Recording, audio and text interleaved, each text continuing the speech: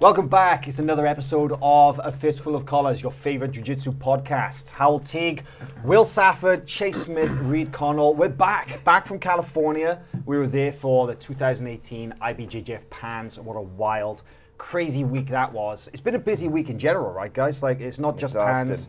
We are all destroyed, but we've been busy doing a lot of cool stuff. Your episode, How I Train with Gabriel Arges came out. That was a really cool piece. Had a blast out in LA with Gabriel. If you guys haven't watched that yet, it's already on the site. We'll be putting up some more clips soon, but a great time seeing how a world champion and most recently a Pan champion gets ready to compete. And the Mat with Dylan Dennis as well, which is another new series or a new show that will be part of a series that we're producing, where we're going to be doing interviews with jiu-jitsu personalities in a laundromat. A little bit of a different vibe, but it kind of works, right? We've got some cool stuff from Stepping up our content game here at FloGrappling. We are, but the main content and the main stories that we were working on all last week, right through till now, actually, like 4 days later, the fallout still falling out. Pans, man. What a crazy Pans it was this year, right? Absolutely. 2018 Pan Jiu-Jitsu Championships. One of the biggest tournaments of the year, always, right? We always get to see, it's a real kind of precursor for Worlds, right? We always get to see where the divisions are kind of shaping out, who's going where, you know, everything. It's a really good measuring stick to see where everybody's at, you know, and this time, you know, it gave us a lot to work with. JT Torres had a great performance out there. Leandro Lowe had a great performance out there. You know, it really sets things up for the World Championship. So I'm really looking forward to Worlds. It does. It was a 4-day tournament. Obviously, there was so much jiu-jitsu. It's kind of hard to condense all that into just one podcast. We can be talking about it for weeks. And we've done a bunch of really cool articles breaking down some of the ramifications of the tournament. But let's just go around the table and talk a little bit about some of our standout moments, and we can just kind of use that. So let's start with you. I believe that you wanted to focus on sort of the up-and-comers, right? The color belts. So blue, purple, brown, all of them were just awesome, you know. And this is one thing that I haven't really been like tuned in on over the last couple of years. Everyone watches Pans, they want to see the big names, they want to see the black belts. But there are amazing matches, amazing submissions, and rivalries that are brewing in the colored belts. So blue belt, we saw Tainen Dalpra and Mateus Rodriguez at AOJ just sweep the competition, close it out. Absolute. They also won their divisions, so they were just phenomenal to watch. A lot of submissions from those guys as well. Those guys are machines, right? They're spectacular, man, and they're 17 years old. They're just maturing into their bodies. You know, they still have a lot of growing to do on the mat and also physically. Purple belt, awesome matchups as well. We saw, let's see, Connor DeAngelis win the absolute there, and then brown belt. I thought brown belt was like some of the best matches of the event. The guy Mateus Gabriel, no Marcio, the GF team guy. Mauricio Oliveira. Yes. Mauricio Oliveira. He's super exciting. We got to hang out with him at the Ruka facility. He's going to be just a black belt killer once he gets up there. Yeah, he was a medium heavyweight champion, right? Yep, middle heavyweight champion. He got through Dom Bell in his weight division, but then Dom Bell in the absolute had an insane fight where he came back. He was being choked out. You know, one of those chokes where you're like spitting all over yourself. The guy's like, you know, you're just like barely holding on. Yeah. Starting to close in. Starting to close in. He had one of the, he was in a choke that bad, right? But comes back and beats the guy and then continues on to the final to close out with his teammate Keenan Duarte. Yeah, interesting point you mentioned there. The AOJ kids, Connor DeAngelis and Keenan and Don Bell. But Connor closed out with Ronaldo Jr. So that was an Atos sweep, closing out the absolute in blue, purple, and brown. That's incredible. And female black belt. Like the Atos just cleaned up in the absolute divisions. They really did. But man, I totally agree. Brown belt was so exciting. Kennedy Maciel, gotta mention that match too. 'Cause that match, to me, that was highlight like of the weekend. Exactly. Maybe. Fight of the tournament. So many good. You mentioned the Dom Bell comeback. I know Keenan Duarte in his semifinal, he had a crazy comeback as well, where he was losing by like 6 points, I think, in the last minute of the fight, and he ended up getting those points back in the last minute and winning. And then, of course, Kennedy Maciel had an amazing comeback. Comeback of the year for me. Absolutely. I mean, right? also the super heavyweight final was crazy with Devontae and is it Fabio Alano? Fabio. Yeah. Out of Alliance. Those guys have been battling since Purple Belt. We have that epic clip of them getting ready at Worlds last year, and they're still carrying on their battles now as brown belts. That one was nuts as well. Those guys need to have a super fight or something, because they just, man, when they go at it, they're like, They're all. I want to see it go 25 minutes. Let's see how long it can last. So. And that was the crazy match. Like at one point, like Devontae came off the mats, like crashed into the table. I remember like a huge like mug of Pepsi just went everywhere, and it was like, oh my god, this match could get any worse. Like, it was just crazy. But you mentioned there about the colored belts, like having thing is, these rivalries are starting now, blue-purple, and they're just going to continue right through the black belt, right? So this is something that this is by no means over. No, not at all. I think it's super important to scout these guys now, because, like, for example, Gutenberg Pereira, who was in the Absolute against Leandro, he's a brand new black belt, and a lot of people are just learning about this guy, but he's been around for, he won Royal, which was on Flow last year. We've been following Gutenberg for a long time. I know you have been following Gutenberg since he's a purple. Since he's a purple belt. Yeah. So I mean, like, it's so great that we can find these guys at purple belt. They're standouts at purple belt. They're going to be standouts at brown belt. And man, these guys, looking at guys like Tommy Langaker, I think we're going to talk about a little bit. But he's medaling on the absolute stage, and he's a guy who was a successful brown belt. And so I mean, these guys at purple belt, like the guys like who's the other guy? Wallace Santos. I want to mention some other guys. Wallace Costa from GFT. Wallace the ultra Costa. I know there's a lot of good purple belts. Allison Soares, of course. I think Ronaldo Jr., the guy who closed out the Absolute. Man, he's exciting. From 8 matches for the whole weekend, like he submitted like about 6 of those. I think he is a killer. That guy. He almost reminds me of like a Ted Day in a way. Yeah. Like, he's got explosive. a very like explosive kind of like flat, but he's also tough too. Like, super he intense. breaks grips like super hard. I remember when he actually closed out the Absolute, all the Atos guys were kind of teasing him a little bit. They were right behind me. They were talking in Portuguese, and they were saying like, finally, something that's going to make Ronaldo smile. Because he's always like got game face on, right? And Elizabeth Clay and blue belt as well, the young girl from Alaska. She is going to be a force to reckon with through purple, brown, and black. Finished every match. Yeah, one of those, maybe not by submission. Ooh, right? Really nasty leg break on a jumping guard jump. Ooh. Yeah, that got really people hope talking. that recovery goes well, because that was brutal looking. Yeah, nobody wants to see that happen. But Elizabeth Clay, can't take anything away from her. Like every other match, she looked phenomenal. The first match of the day, she walks on, she submits a girl in like 30 seconds or less. And man, you flew all the way from Alaska to do that? It's like, I hope she has some more draw matches. it out a little bit, have a little fun out there. Yeah. But the color belts, absolutely, a lot of action there. I mean, you can't sleep on these. We cover them as best we can. Obviously, we got an obligation to focus on the black belts because that's what people want to see, right? But we give as much shine as possible to these kids because they are the black belt world champions of the future, right? And it's interesting to note, talking about color belts, I think that leads into your point that you'd like to bring up, right, Chase? Just a little bit. So, following the event, there's always lots of chatter online about what to watch, what's going on in the event. And a huge standout item for me was people were talking a lot about sandbagging, saying that the level is too high at blue belt, too high at purple belt. These guys should be promoted their way up. They're cheating, they're ruining the sport, so on and so forth. And I say to them, bullshit. Absolute nonsense. I agree. First of all, it's legally for, let's take Tynan and Mateus, for the IBJJF, they can't even be purple belts yet as adults. They're not old enough. They're not old enough. Yeah. So they are just doing their required time at the blue belt as an adult. This is their very first event as an adult in the adult divisions. Major event. Major event. Yeah.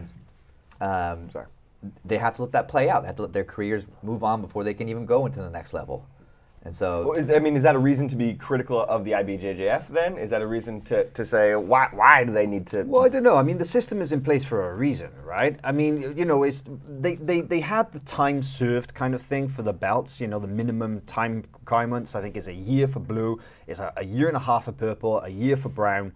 And, the idea was that people wouldn't be coming in and fighting like blue, purple, brown in like the space of 6 months, or you know, because potentially you could get an athlete who's older from another sport coming in and just coming in like as a blue belt and dominate, and then compete the next month as a brown, and it just kind of makes a mess of the whole system, right?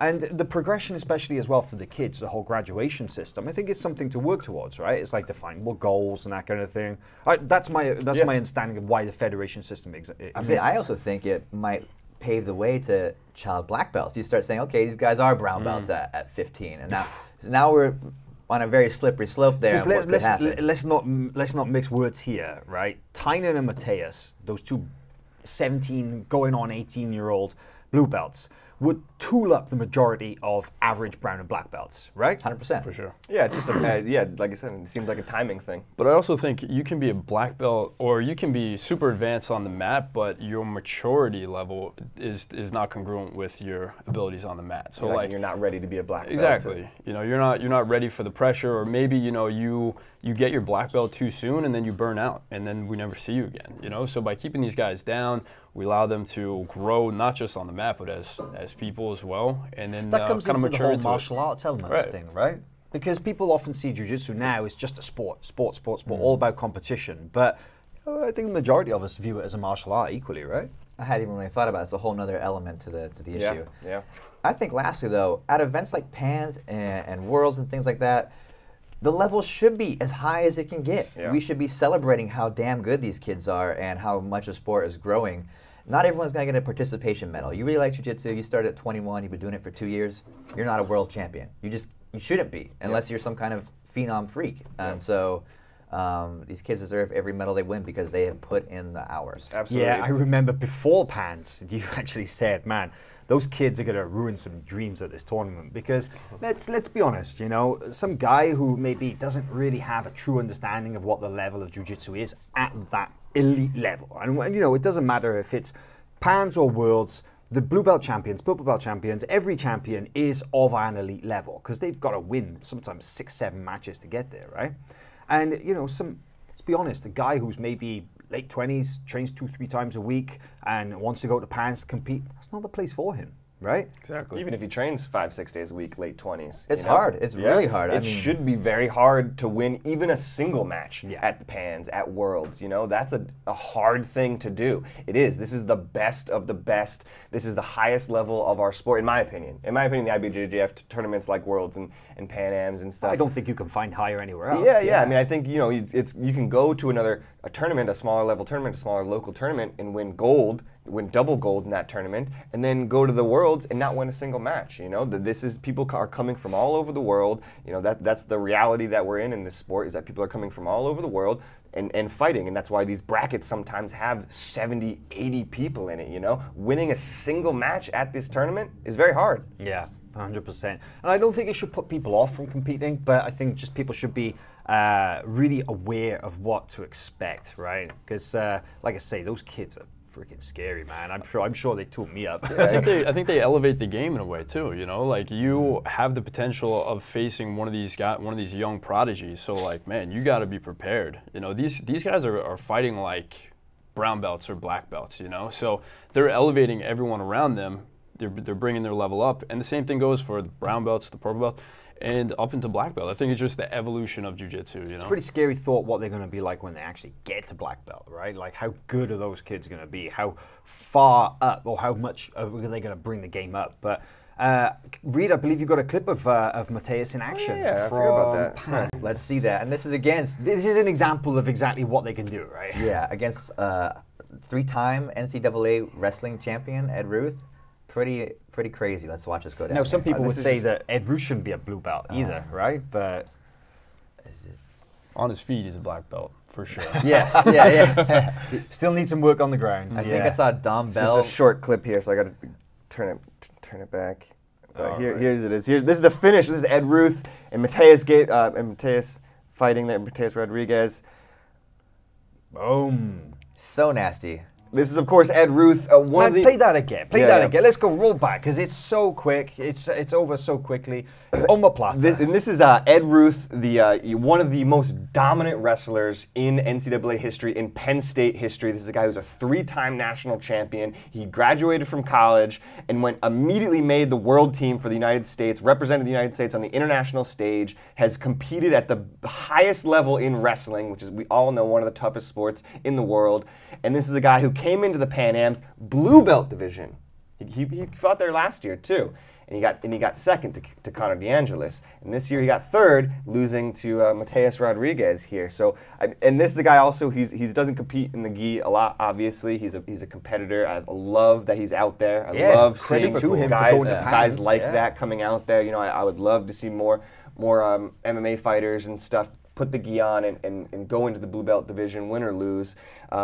But I want to point out just that Ed Ruth is one of the best competitors that we've seen, you know, and so it's hard to win a match. What round of the tournament was that? That was the semifinals. So he ended up getting third, but he had 3 matches earlier, and he fought some tough guys. The guy from Fight Sports, I forget his name off the top of my head. It's Felipe. I don't know his last name off the top of my head. But he's a guy who trains with Cyborg in Miami, and so he's a very game competitor. He fought a couple other guys who I know who I've seen a lot in the circuit and stuff like that. So he had 3 matches before that, won those matches, and then this was his 4th match and ended up losing, ended up getting 3rd. You have to think in that particular clip, like he shakes off the omoplata, right? So he's about to get into a scramble, which he's probably like foaming at the mouth, like, all right, here's my chance. Yeah.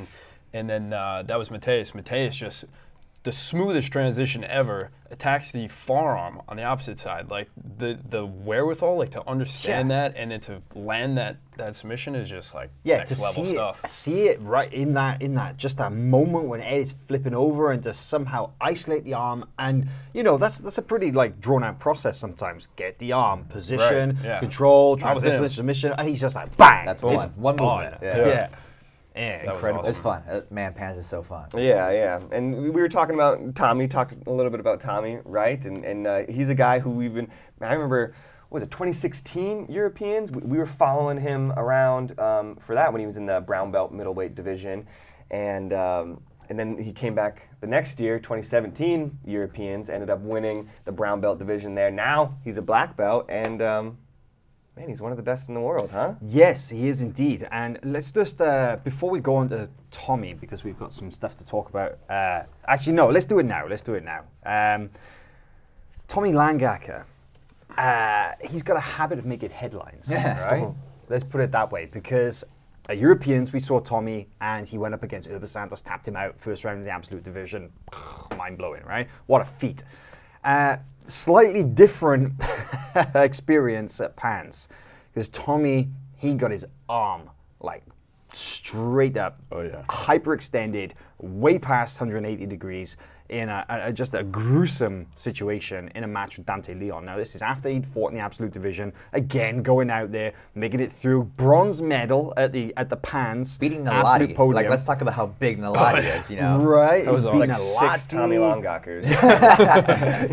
But yeah, I mean, make it on the podium. You know, he only lost to Gutenberg Pereira, like got stopped by the GF team, you know, super heavyweight. And man, like Tommy comes back the next day to compete in his weight class, and he goes up against Dante Leon. And Dante Leon, another GF team black belt, training partner, roommate of Gutenberg Pereira, and these guys had never fought. It's amazing, because they got their black belts roughly the same time, brown belts on the circuit. You know, they'd never, ever faced off. It's like just crazy. And then they did at Pans. And I think we should just play the video and let it speak for itself, because nobody expected this. Yeah, we got it's about a minute clip here. This is about halfway through the match here, where it's a close match, but Dante ended up snatching an arm here. I think this is first round too, right? This is the opening match. I think it was a quarterfinal match. Ooh. Okay, now that armbar, anybody else would be tapping. Now you see Tommy's hand right there, flicker there. Now Dante does the right thing. Referee didn't stop it, but Dante's saying to the referee right now, he tapped. And Gutenberg is yelling from behind, he tapped. But Tommy's face is like, just look at that. He's like, do you want to just roll that? Yeah, roll it back a bit so we can see. We can see, because obviously he's in a deep armbar right here. flips him over, and see, to me, it doesn't look like he taps. No, To me, it looks like he's thinking about tapping, but of course, that's not the same thing as tapping. No, right? absolutely not. If he wanted out, he would have said, "I want out right now." And Dante certainly doesn't let up, and he's in the armbar still. He's in deep that armbar still. His elbow is still far deep. Luis, please move. he tries to bridge up right here, and Dante just slams his hips he comes back down into up. the mat. Boom! And there his arm is look how far that is beyond 180 degrees. And then now he this just is the escape. He puts his foot on his own arm to kind of push it back Slips straight out. again. What a warrior. Now let's put this in perspective. Dante, we did an article on him. This guy, he actually, like, his hobby outside of jiu-jitsu is powerlifting. The guy's got like a Well, let's keep playing for a second. 400-pound deadlift or something. And then he wins. He wins. That's important to note, is that he comes back and then immediately grabs and the he arm. wins. Like, And he that might have been a mistake. and you caught it just as he walks off past you. You caught it right there. He just goes, "Fuck." Man, but like Tommy said to me afterwards, he's like, "Yeah, I won the match, but I lost me an arm." And he pulled out. He couldn't continue in the tournament because, you know, we saw similar things in jiu-jitsu, right? We've seen Jacare was the famous one against Roger Gracie back in the day, escaping a ridiculous arm bar and then going on to win the match. Felipe Pena versus Urba Santos 2016 Europeans, same thing, gets his arm completely hyperextended, comes back, chokes out Urba, just crazy. Now, Felipe Pena was out for 4 months after that. He didn't come back until the following April. That was in January. The question is, how long is Tommy going to be out for something like that? I did see on his Instagram that he was arm wrestling in the airport 2 days later. So I don't know if that means he's good to go or if that was just some shenanigans. I remember Hanato Kanuto told me a similar story because when he fought Brown Belt Worlds at in 2015, he got armbarred and he lost, right? And he had this whole year where he was like, man, I was this close to being a world champion. You know, he was up on points, and the guy ended up armbarring him in the final, so he got silver. So he had this whole year to think about. If only I didn't tap, I'd be a world champion right now, you know? And so, and he told me the next year, almost the same thing happened, where he was in the semifinals, and a guy ended up catching him in an armbar, and he had this kernel in his mind, and he says, if I just don't tap, I'm gonna be a world champion. And the guy popped his arm, he said he hurt his arm, pop, pop, pop, pop. And afterwards, you know, he's talking to the guy, and he was like, man, I can't believe you didn't tap, like, it's crazy. And he's like, well, you didn't want to be a world champion as bad as I did that day. You know? That's what it takes. Exactly. I mean, I think these guys are prepared. It's not great. You know, you don't want to do that probably, but we're not endorsing this. Yeah, but they are prepared to do that. Well, so. Tommy's day was over after that, right? Like he couldn't finish. I thought it was awesome when he was getting his bronze medal on the podium for the absolute. You know, he was saying, "Man, look at all these huge guys around me." And it was like Keenan, Gutenberg, and Low. So I just think that, like, that's awesome. You know, he's like this smaller. He's a middleweight, right? Yep. Middleweight, and like you said, against Nalati, he just he went through Nalati.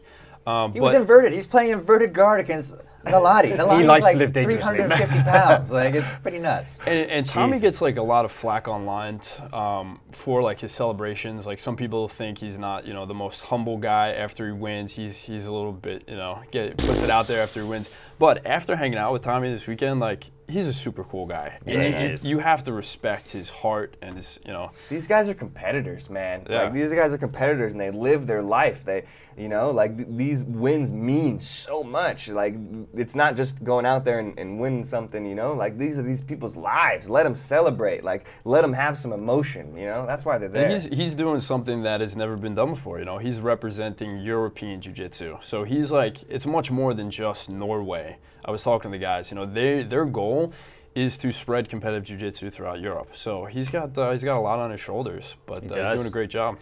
Man, I feel bad for Dante, you know, because ultimately that's a fight-finishing move right there. I mean, he could not have done anything more, right? Like, literally has the guy's wrist all the way up, round, back, right, bam. Like, Tommy just manages to find a way out. It's incredible. Dante was extremely disappointed, and he kind of felt a little bit bad that the referee didn't see the tap as well. But, I mean, everybody was kind of like... Alleged tap. Well, that's the thing. It was in doubt. Everybody kind of saw it, and everybody was like, was that a tap? Now, if there's a question mark at the end of that, then I think you kind of got to let it go, right? Yeah, I mean, I think Tommy could have gotten out of there if he wanted to. Yeah. He didn't want to, so... But man, just a week full of big moments. And so we've gone through from the color belts via the sandbagging, and we've worked our way up to the new new black belts coming on the scene, notable moments. And you want to talk about? Man, just the reason why. I mean, one of the biggest matches of the week. The reason why I think a lot of us were watching this black belt divisions. Keenan Cornelius versus Leandro Lo. It was on the tip of our tongues, I think, all week. Is the match we were hoping to see. We were hoping to see maybe in the finals. They ended up getting sided on the same side of the bracket, Which I'm so happy about. Yeah, well, I don't know if you heard in Keenan's interview there, he said that because he gave. Because Hulk had a little bit more points, and because he got the absolute title at Europeans, They closed out. They closed out. Hulk was seated second, and that automatically means that he can't be seated on the same side as Hulk, as his teammate. So he got seated. Fourth, which was opposite. Man, so that's a technicality that put him in the semi-final with Leandro. You have to think, man, is Keenan kind of like he's having second thoughts about giving it to Hulk back there in Lisbon, but. It's already been gone. Yeah. I mean, because Hulk went out first round. Hulk did lose first round. Yeah. And definitely, I think Keenan. He's always one of the best, right? He's always capable of making the finals and certainly winning the finals. But just one of the best matches of the week. Maybe even the best black belt match. You know, it was a really exciting match. It was the one time I think that day, because it was Saturday. It was the one time where literally everybody in the arena stopped what they were doing and went over to mat 6, and because that's where this match was happening. You know, it was like literally all eyes were on Keenan versus Lo, and for good reason. I got some of the little highlights we can just play here, kind of over the conversation. But just a great match here from Keenan versus Lo. It definitely seems like I got to interview Keenan after his final. We talked a little bit about this match.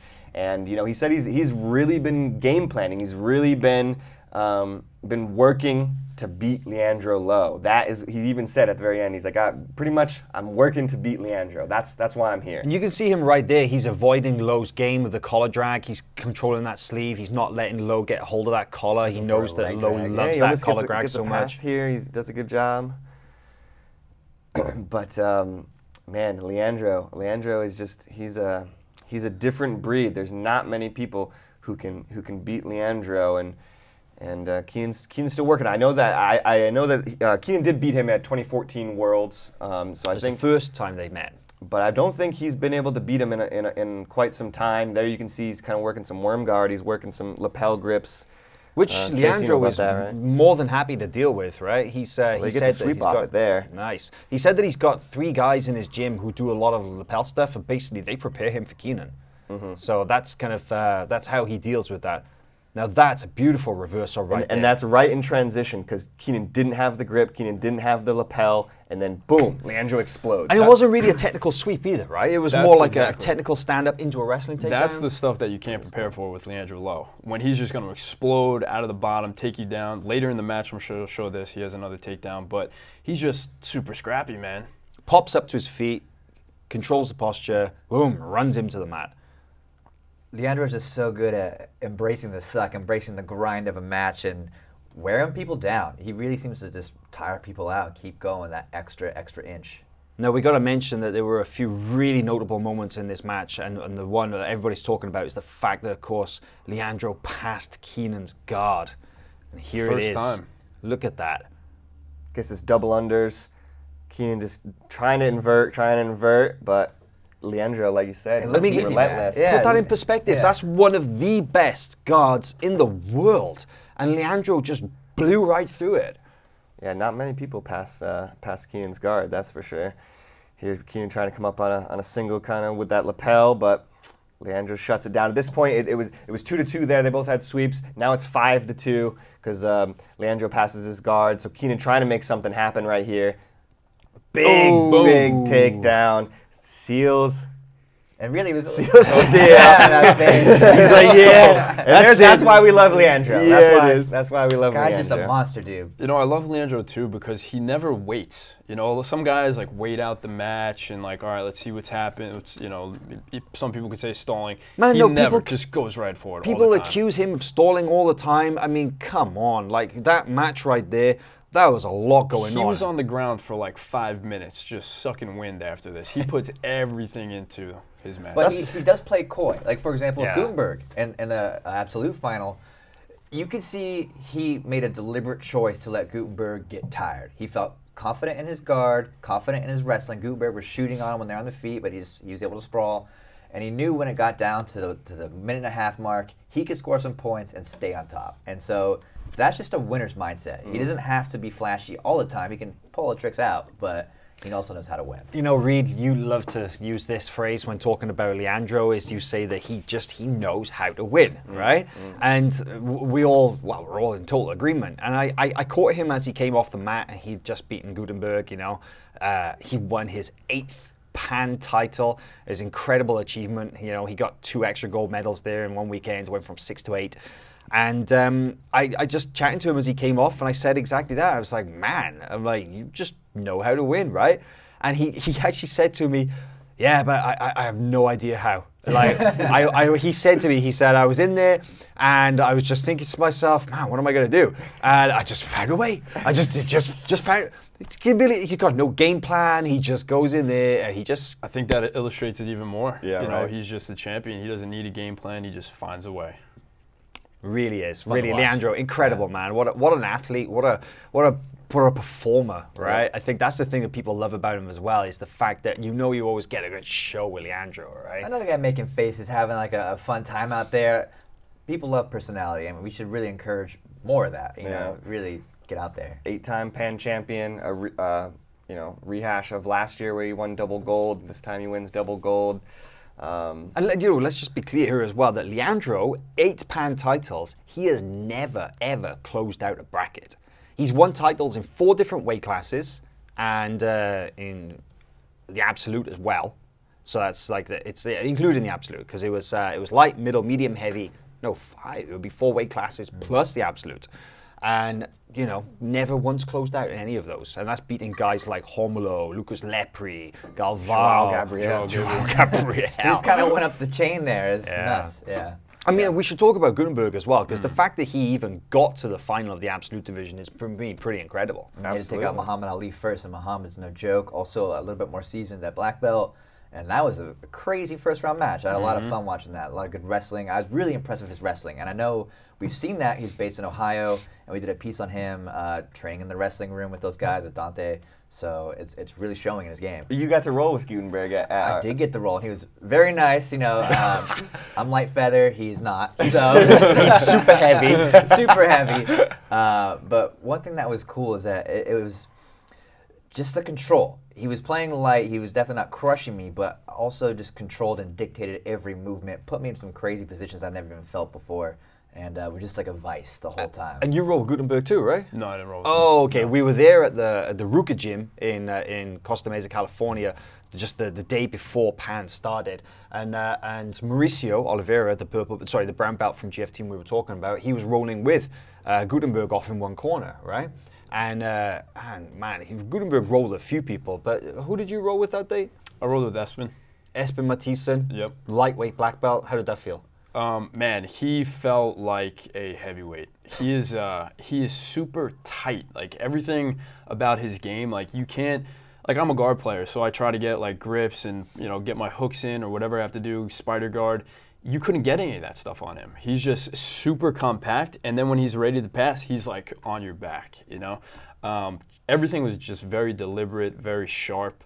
And what the amazing thing is that he lost to JT, like in his first or second match. So it just goes to show, like, I think actually it was his third, because he beat Jan Picapau and he beat somebody else who I forget. The day before, he beat Freddie Silva. Freddie Silva from Lucas Lepri's gym. Then he beat Jan Picapau.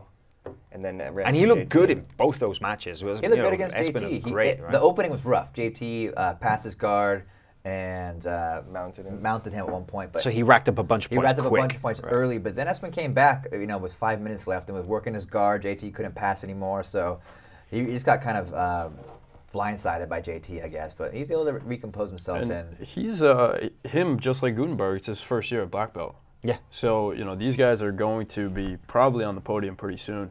Gutenberg, getting back to him, he was down. I believe he was down on points or advantages against Ali, and then came back through. He was on his back, so it was cool. We got to see his guard. Man, he's got a really good guard, and he's got a lot of heart. And I think he actually looked really pretty good against Lowe. You know, he was like hanging with him for the first like more than half the match. It was no points, 0-0 for the first like half of the match, and then Lowe does what he does and found the way to win. But man, those two guys, and along with Tommy Langaker, I think those guys are going to be like super exciting. Yeah, Gutenberg had a great performance actually that weekend. He, in the absolute, like you said, he beat Muhammad Ali first round. He beat Felipe Silva, also known as Felipe Andrew, better known as Felipe Andrew, from Zenith by submission, toe holds in the second match. In the third match, tapped out Tommy, and then obviously went on to fight Leandro in the final. And it's important to note as well that Gutenberg pulled out of his weight class, right? Because his weight class was only going to be on the Sunday. And it was like, okay, do I fight Leandro and I just save everything for that? Or do I potentially fight the guys like Muhammad, Jared Dopp, Tim Spriggs, and Keenan Cornelius, those killers in his division first, and then fight Leandro later?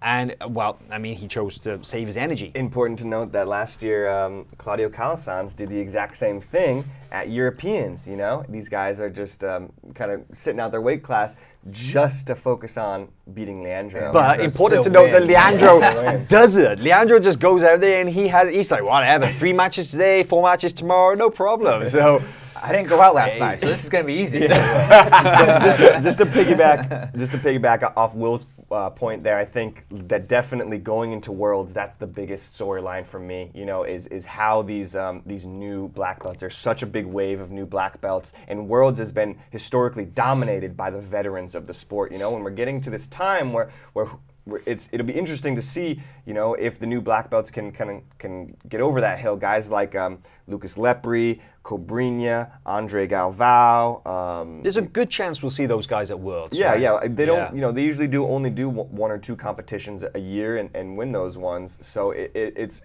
be interesting to see if this changing of the guard is a real thing, or if, you know, Lucas and Cobrinha and Andre and Bernardo Faria and Buchecha, if they're able to you know, beat back the new generation still. Speaking of veterans, I spoke with JT Torres this morning about his Pans performance. We've got a really cool interview coming out. But you want to hear something crazy that just kind of blew me away because I hadn't thought about it. 9 years as a black belt. Wow. It's almost a decade to compete at the highest level. We talked about his rivalry with Lucas Lepri. You know, JT has lost to him at Worlds a couple times, but he's also beaten him for first place at ADCC. That was back in September. And he thinks this is going to be his year at Worlds. But man, 9 years. He did get his black belt at 19, right? Yeah, he's so an OG American black belt for Yeah. sure. One of the original pioneers, JT Torres, for incredible. So, Pans, incredible. Just wasn't the only event though that weekend. There was also the Abu Dhabi Grand Slam that was taking place there in London. It's the final Grand Slam of the season, and heading into World Pro, which is going to be in April. And of course, we were all in Southern California, so we sent the very capable team of our colleague Armin from Flow Elite, who also is a jiu-jitsu practitioner, keeps that on the down low, right? Super low key. Yeah, he kind of does. And we sent freelancer Michael Sears out, photographer, writer as well. And those guys did a great job of covering that event there.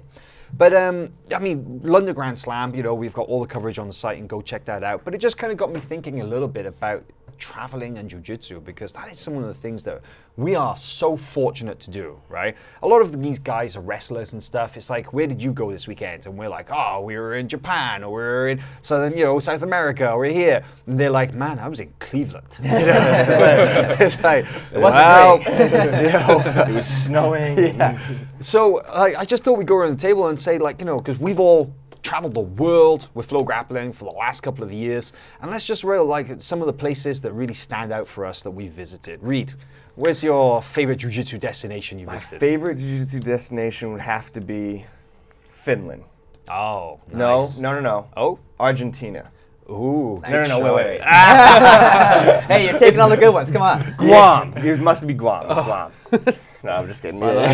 I'll go with Finland first off, because I think Finland was just ADCC World Championships, just one of the most notorious, you know, prestigious tournaments in the world. I've watched the ADCC World Championships for years, you know, and it's such a legendary tournament. And to be able to go there and to be sitting mat side for matches like, you know, Buchecha versus Shanji Hibero and stuff like that. It was just, that was one of the most amazing jiu-jitsu experiences. Also because we were in the hotel with the entire, all the fighters, so just being in the hotel lobby while Henzo Gracie and Leandro were exchanging stories and stuff like that. It was, yeah, it was a magical place. Chase. Yeah, ADCC was pretty cool, man. That's definitely top 3 trips. But I have to say, as far as destinations goes, nothing beats Brazil. Brazil is the best place on earth to go on vacation, especially if you like to do jiu-jitsu. The gym and the history there is obvious, right? Everyone's got to make the pilgrimage once. The beaches are pretty nice as well, and of course the nightlife is fun. I mean, sounds like a lot to keep you occupied. I had some pretty good days. I go to the beach, I go train, I go out at night. I need to go back, so let's get that going. That's the real jiu-jitsu lifestyle right there, man. Yeah. Hey, there's a reason I lived in Brazil 7 years. People are like, "So, do you like Brazil?" I'm like, duh. It was pretty sweet. I was trying to do the Leandro thing, you know, work my way up to being world champion through partying and going to the beach and training. So hey, it works for him. Yeah. How about you, Will?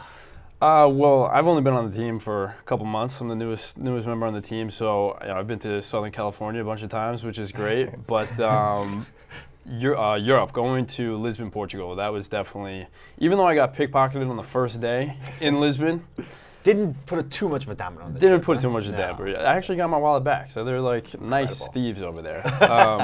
But no, that whole experience, the city of Lisbon is just gorgeous, amazing, beautiful city. The people are awesome. And then I think it was the event itself. Being at Europeans just did it for me because it's unlike any other event that I've ever been to before. The energy, the crowd, you've got so many different countries represented there, and just the excitement. You know, it starts the competition season, so from there we were able to kind of like scout who was going to make waves this year, and it's playing out. We saw it play out in Pans. So Lisbon's definitely the one for me. You know, it's funny actually me saying this as a European, but I even find going to Lisbon kind of exotic. You know, it's Lisbon's an amazing awesome. city, right? Yeah, Lisbon's awesome. Yeah. What do you got? Man, I mean, you know, as we have all been so fortunate to travel and stuff, it's really difficult to whittle it down. I have to say it's got to be Japan because even though I was only there for such a short period of time, I flew in on like Thursday afternoon and I flew out on Monday morning. It was a brutal journey just for such a short trip. I was there for the Abu Dhabi Grand Slam. I didn't even get to train. That was the worst thing. I really wanted to. I was like looking up jiu-jitsu gyms, but Tokyo is like this huge city of like, I don't know, it's like 20 million people or something. I don't know, it's incredible. It's just one of the most populous places on earth, and everything's really far away from each other. Like you gotta train, you gotta get a train or get 2 trains for like 2 hours to get to where you wanna go. But just unreal. It's like every manga, every anime movie I'd ever seen, like it was just like walking around in a daze. I was like, oh, this is so cool. So you went to Japan for the Magna is what you're telling me. I did not. I went for the jiu-jitsu and I didn't really get to do too much, but I did get to see some great matches. Isaac Bayen, Satoshi was there, of course, you know, and just an amazing vibe. And I cannot wait to go back. I'm really, really, really looking forward to going back for the Abu Dhabi Grand Slam later this year. What an amazing catalyst to see the world. Like you said, we've definitely been super, super lucky, super fortunate to be able to see so much of the world through jiu-jitsu. It's such an incredible lens to be able to experience the world. I think if you guys are considering traveling, considering going to a different gym across the world, you know, just drop everything and go. Do it. It's 100% worth it. You're gonna grow as a human so much. Man, I'm gonna channel my inner Shia LaBeouf right now and just say, do it! Oh, do it! Right, guys, I think that's the perfect place to end this podcast. Thanks again for tuning in. Make sure to go to FloGrappling.com for, well, basically all the coverage of the events we've been talking about, including the various shows, series, and more. More live events coming up soon, more podcasts, more jiu-jitsu.